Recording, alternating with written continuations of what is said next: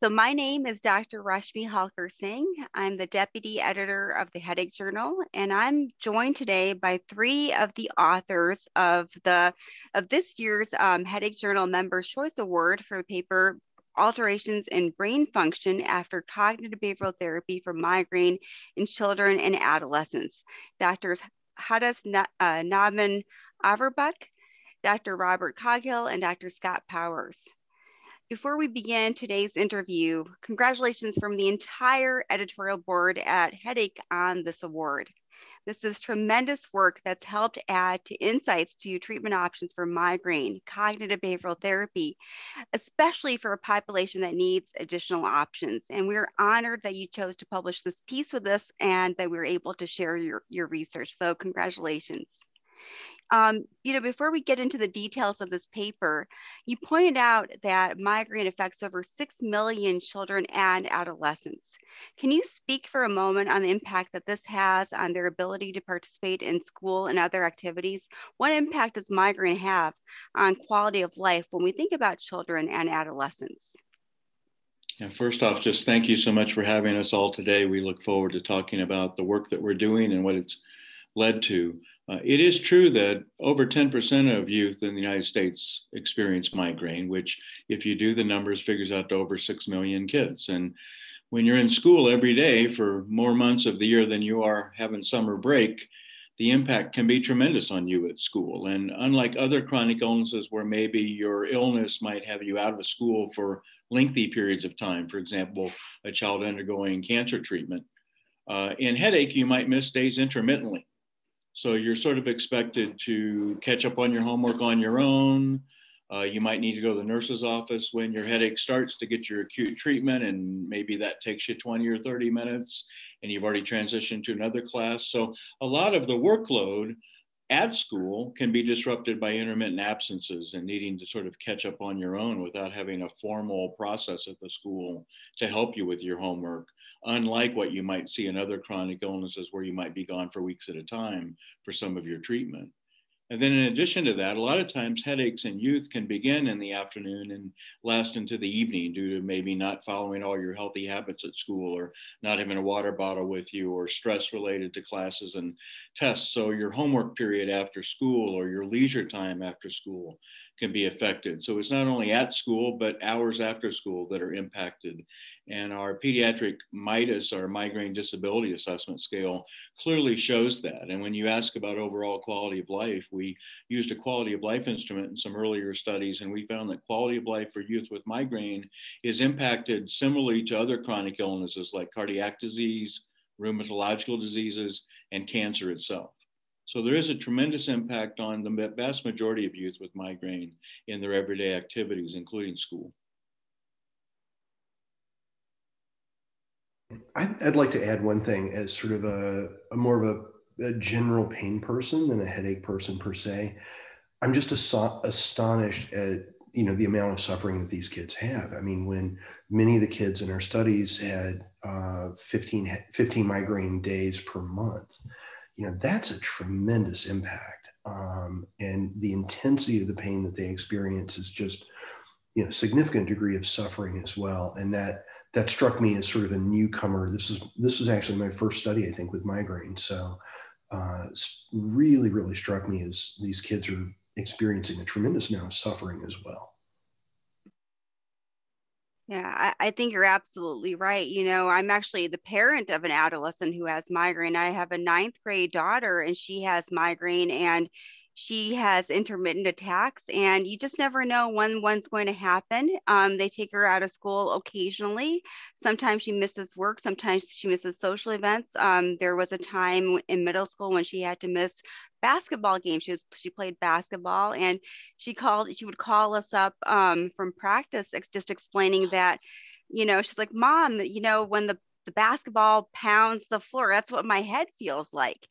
And it was, it really took her out of all of the activities that she would enjoy, as well as missing school. And it's just like Dr. Powers mentioned, you don't miss a consistent amount of time, but these attacks can have a dramatic influence, just missing bits and pieces here and there. So I just want to echo everything that you all are saying.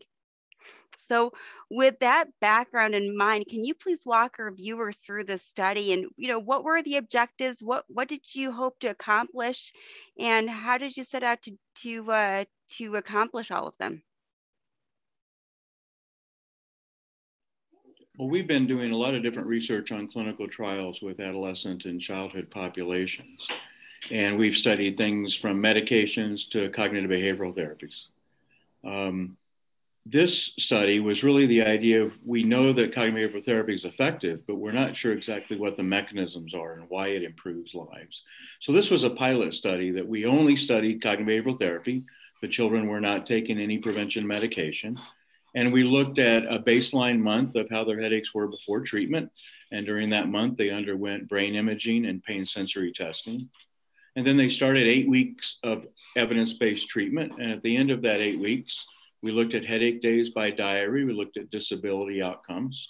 And we looked at pre-post differences in a relatively small group of adolescents, around 20. And then we did brain imaging and pain sensory testing again at the end of 8 weeks. We know from some of our studies that it can be improvement pretty quickly with cognitive behavioral therapy. That's why we chose 2 months, but oftentimes they can continue to improve over time. But we really wanted to get a sense of variability. Some kids getting a lot better, some kids maybe on their way to getting better, maybe some kids not getting better yet, so that Dr. Coghill and his team would have the ability to see some variance in clinical outcomes and then see if that correlated with what they found as neuroscientists.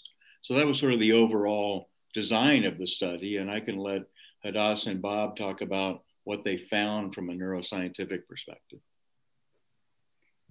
So I think one of the most interesting findings for us was that there was a correlation between the amount of headache reduction, number of headache days that was reduced after CBT, and changes, neural changes, specifically in functional connectivity. And we focused on an area called the amygdala. So that's a key area in pain. And also it was shown to be involved in pathophysiology for migraine and be involved with CBT. So this is why we focused on this area. So the connectivity between this area and areas of the prefrontal cortex, such as the dorsolateral prefrontal cortex, was reduced, specifically the right amygdala and the area of the dorsolateral prefrontal cortex. Greater reduction in headache days was correlated with greater reduction in the functional connectivity between these two areas. So I think that was one of the most interesting findings in my point of view, because the right amygdala specifically is pronoceptive. So after CBT, we see this maybe breaking connection. So now this area that is pronoceptive has less influence on the frontal areas which are involved in cognitive function. So I think that was a really interesting finding. And I would add too, I think one of the things that's really important about these studies is they're showing, a cognitive technique that is resulting in changes in the brain. And I think that really makes phenomena like treatments like cognitive behavioral therapy or meditation that much more real and that much more acceptable. Like they really actually do something to your brain, and it's not all just, smoke and mirrors and mumbo jumbo. So, and I think that's one of our hopes with that is it does make it much more acceptable to patients. It makes it more acceptable to providers, and hopefully it'll make it a lot more acceptable to payers as well. Because it's certainly, as Scott had mentioned, it's a very, very effective evidence-based treatment. And based on some of the other work that Scott Powers and Andrew Hershey have done, when the two most commonly used preventatives for migraine, amitriptyline and topiramate, are no better than placebo, we really need strong evidence for treatments for these kids. And I think this is really adding to that body of evidence. Yeah, I think these results are really exciting for the reasons that you outlined. The fact that we actually see changes happening in brain function, brain connectivity based on a non-pharmacologic approach to migraine is fascinating. especially because when we talk about medication, so much of our discussion in clinic revolves around possible side effects and potential adverse events. And when we're talking about adolescents, that those discussions become so much more important. With topiramate, the potential cognitive side effects, with amitriptyline, the potential sedation effects, we worry about that and the potential implications that it has on children and adolescents and their functioning. And there's less of that with things like CBT. And if we can demonstrate that there is true changes happening in the brain, true positive changes happening, I'm just so excited about that. I really do hope that this will lead to better coverage and will make it easier for clinicians and parents and providers to prescribe this more often. What do you see as the next steps? Like where do we go from here? Because this is I think truly groundbreaking research. It's one of the most exciting things as a team that we've been discussing since we did this. And I mentioned, is it a pilot study? Because what we really want to understand is mechanism of treatment for different types of treatment. And we also want to understand, as Dr. Coghill mentioned, what is it about this placebo effect that's creating pretty clinically meaningful outcomes in adolescent and childhood populations. So we have 2 grants funded by the National Institutes of Health that are ongoing now, that are randomizing youth into different conditions. So one is CBT, just like in our pilot study, but we're also doing amitriptyline, which is the most commonly prescribed medication worldwide for headache and migraine, as well as placebo in a double-blinded fashion. So we're replicating some things from the CHAMP trial to see what kind of distinct differences we might see between non-pharmacologic treatments and placebo pill. And then we also, because there are mind and body skills in cognitive behavioral therapy, we've got a group that's receiving the relaxation components of cognitive behavioral therapy alone. And then we have a group that's receiving the cognitive reappraisal, management of mood and thinking components alone, to see if they truly are synergistic at a brain level. So those studies are ongoing, recruiting well, and kids are doing great being the scanner. They're doing great tolerating pain sensory testing. They're, as they've always done, doing great filling out their headache diaries. We've got about 71 enrolled at this point, looking to have close to 200. And we should have answers sometime in the next 3 to 4 years about those. I can certainly let Bob and Hadass talk more about the technicalities, but I get excited talking about what we're going to learn and how that may influence precision medicine and understanding of why kids get better, in addition to the fact that we can get them better. Yeah, I think one of the unique aspects of both the new studies is we're actually going to have kids practice their intervention while they're in the scanner. So we scan them at baseline before they've had any training or any pills or anything. Then 8 weeks later, we put them in the scanner and scan them before they practice their intervention, and then scan them while they're practicing their intervention. The pill taking groups take pills in the middle of the scan. The cognitive groups engage in their cognitive process during the scan. We're also using arterial spin label imaging in addition to BOLD. And that gives us a nice snapshot of cerebral blood flow, which is sort of the correlate of neural activity. The BOLD signal is sort of a correlate of cerebral blood flow. It's best for measuring very transient changes, whereas arterial spin label imaging is much better for measuring more sustained changes. So we've got those 2 techniques going in both sort of a resting state before and after treatment, as well as during active performance of the treatment. So I think we can really start to tease apart the mechanisms and how things are going to be working. Another component of those studies is we're looking at quantitative sensory testing, as we did in our pilot study. So we'll see if the pain processing from the body to the brain and back is impacted, and if baseline ability to process pain, is it something that's consistent, or is it a little bit dysregulated? And if it is, we found in pilot studies that cognitive behavioral therapy might help you even more if we have a biomarker of pain processing at baseline, that your pain processing is already a little dysregulated. So we may find some ways to identify participants that will become patients in the future that would be the people that we can predict might do better with a different therapy, in addition to understanding differences, similarities, and maybe synergistic effects of these different types of treatments. And it sets a paradigm for studying new therapeutics down the road. So some of the new therapeutics in the field that might be antibody-based or device-based, or even more up-to-date behavioral therapies like acceptance and commitment therapy and mindfulness-based stress reduction therapy that are being used in children, adolescents, and adults with migraine. This is a paradigm that might allow us to look at mechanism and compare across interventions over the next decade, which will really drill down to a better understanding of why kids get better and how they get better.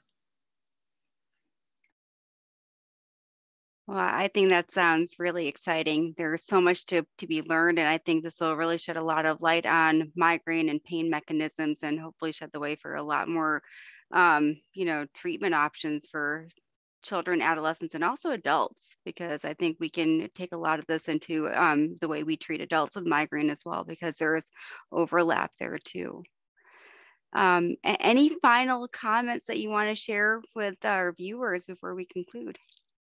Yeah, I've got one. I think one of the things that's been really interesting and fun about this whole process and the series of studies that we've been doing is it's really an outstanding example of team science where we've teamed up with Scott with his deep expertise in migraine and psychological treatment. We bring our functional neuroimaging and quantitative sensory testing expertise and basically our neuroscience to this picture. And the two of us, the two groups converging together has just been really phenomenal. I mean, I think it really lets us get a depth of understanding in each of those areas that neither one of us alone could have accomplished. So I think it's a huge example of how powerful team science really is. And I would say the one thing that's been remarkable during my entire career is just how much youth that we see for clinical care are willing to participate and learn more so that both their care might be improved, but more importantly to many of the kids, it's like, if I can help somebody else, then I'm very happy to participate. So adolescence can be a time where you're going through lots of changes, but one of the things I've seen consistently true for our youth that we take care of is how willing they are to participate in research so that we can all get smarter and help out more people. And that in some ways, whether or not you're the clinician in the clinic taking care of them, or you're the neuroscientist in the MRI lab that's studying brain function, all of us get to interact with these youth and their families when they participate in studies. We get to know them, we get to learn about them, and they're really doing a true service to all of us in the headache field, because if we learn how to get them better, then maybe our adult colleagues won't have as many people that haven't done as well for so long that they're trying to take care of. And that's really the vision of our headache center, is that we can change the trajectory of lives by doing science and excellent care. And very importantly, team science, team care, team education. And part of that team starts very much with the young person in front of us.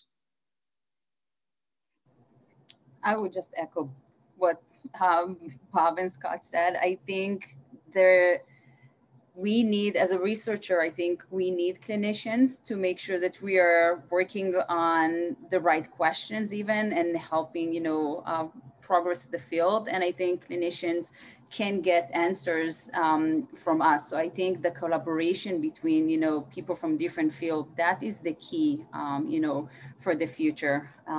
So that is what I'm taking from this one. Well, congratulations again on your award, and thank you so much for your outstanding work. We look forward to seeing more come from your lab in the future. Thank you so much, Rashmi. Yeah, thanks very much. And again, we're really, really honored to receive this award too. It's really great. Bye.